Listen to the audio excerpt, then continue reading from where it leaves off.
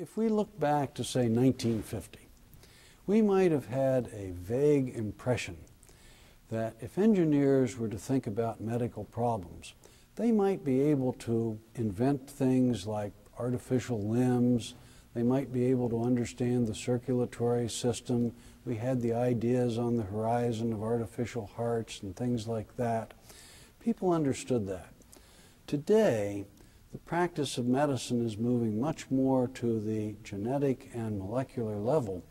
But again, there's a vague vision out there that if we take engineers who take fundamental scientific knowledge and develop technologies from them that assist people, the same thing will happen at this molecular and cellular and genetic level that happened at the more macroscopic level of things like artificial limbs and artificial hearts in the last century.